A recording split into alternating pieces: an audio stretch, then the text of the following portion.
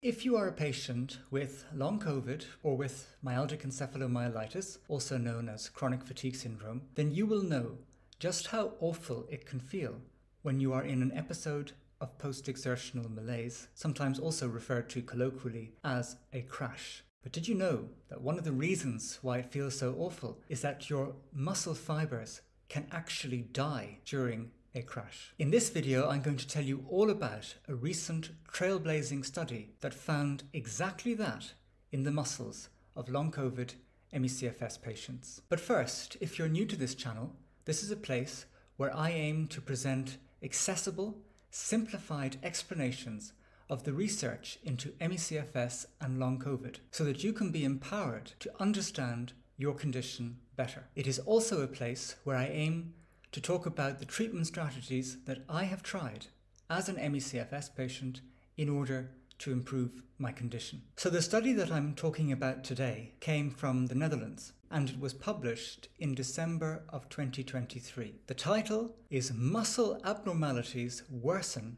After Post-Exertional Malaise in Long COVID, and it was by Appelman and colleagues. And so this study really attempted to do something very interesting and something that's very hard to do, to actually measure what changes are taking place in the muscles, in the bodies of long COVID/ME-CFS patients, and indeed the authors of the study say that the illnesses are essentially the same, to see what's going on in their muscles and bodies during a crash, during post-exertional malaise. A hard thing to attempt because what ME-CFS patient wants to be examined when they are in the middle of post-exertional malaise? But this is precisely what 25 brave long COVID patients volunteered to do. In addition, the results in this patient group were contrasted with 24 healthy controls. Now, I want to do an in-depth exploration of this study in another video, and that video will explore what exactly post-exertional malaise really is. But today I just want to focus on the most striking finding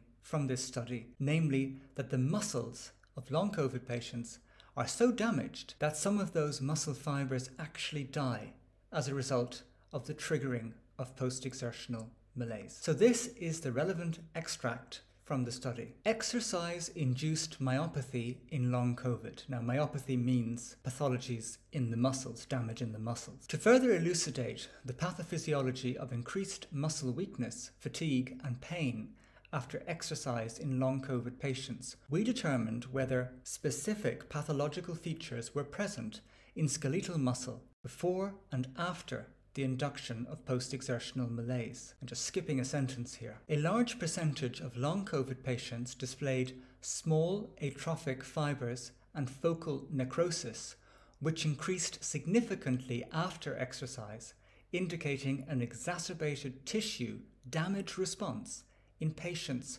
with long COVID. So I just want to explain that. What they're saying is that there were two noticeable pathologies within the muscles of long COVID patients, both before and after exercise. And that is, firstly, that there were extensive signs of muscle atrophy, that is to say, wasted away muscle, as well as necrosis, that is to say, dead muscle fibers. And what they're saying is that this was the case before post-exertional malaise, and that both of these problems increased after post-exertional malaise. And in fact, in terms of the muscle atrophy, 50% of patients had this prior to a crash, while this number rose to a whopping 80% after a crash. Similarly, with the dead muscle fibers, 10% of patients experienced this before a crash, and this number rose to 36%. And so they established this by taking biopsies of the muscles from within the quadriceps, both before and after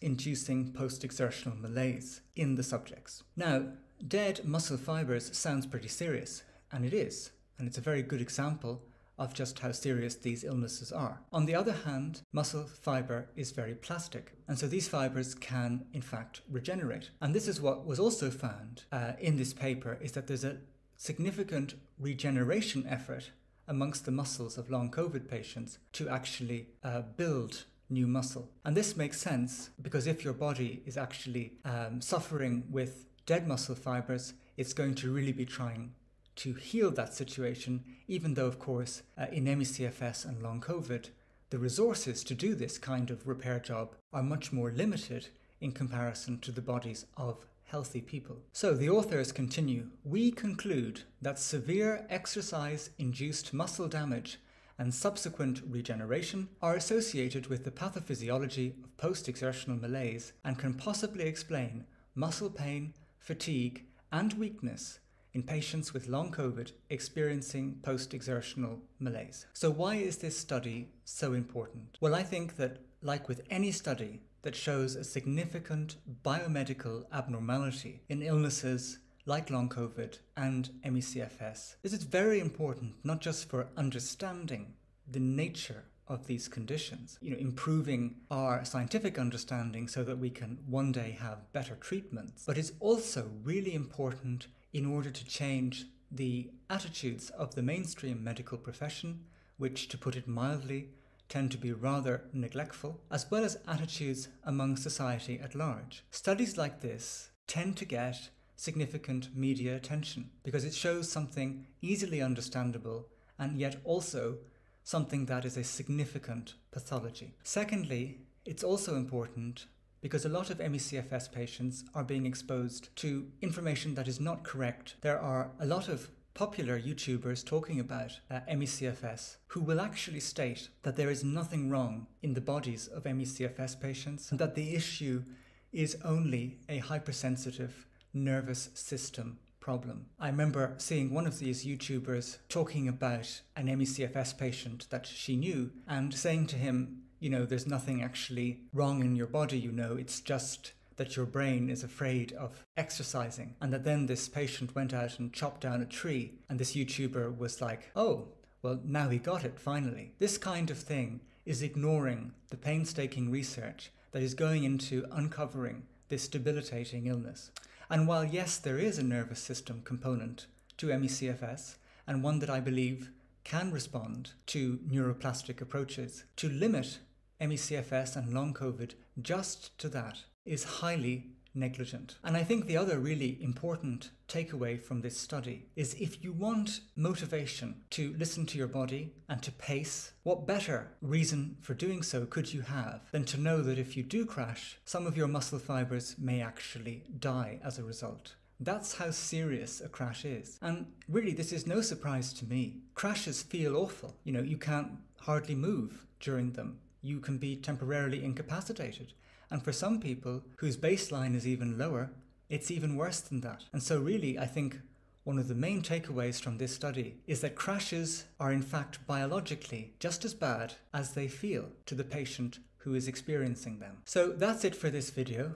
As I said, I hope to do another video at some point looking at other findings in this study to really explain in more detail what seems to be going on during a crash. But for now, I look forward to engaging with your thoughts in the comments, what you make of this study, how it makes you think about your condition. I also have a free medical hypothesis down below about the causes of excessive thirst in ME-CFS, POTS and long COVID, as well as details about a consultation service that I offer for people who are interested in discussing the research with me, as well as who are interested in discussing treatments with which I am myself personally familiar, such as brain retraining and others. That's it for this video, and I'll see you next time.